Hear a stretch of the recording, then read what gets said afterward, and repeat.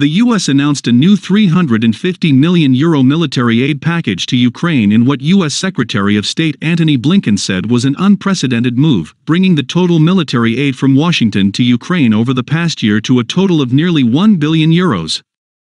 The Ukrainians have in particular asked for Javelin anti-tank missiles, which will be included in the package, US President Joe Biden said.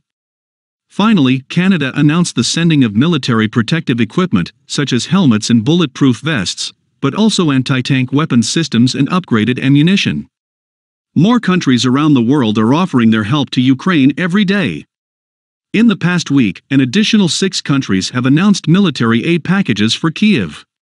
Finland, a country that is not yet aligned with NATO, but is a member of the EU, announced a historic policy shift to send weapons to Ukraine, promising 2,500 assault rifles, 150,000 rounds of ammunition, 1,500 rocket launchers and 70,000 field rations. Denmark too announced that it would be sending 2,700 anti-tank weapons, and would let Danish volunteers join international brigades forming in Ukraine to defend the country. Italy has also announced that it will send military equipment, but has not disclosed details yet of what this may entail.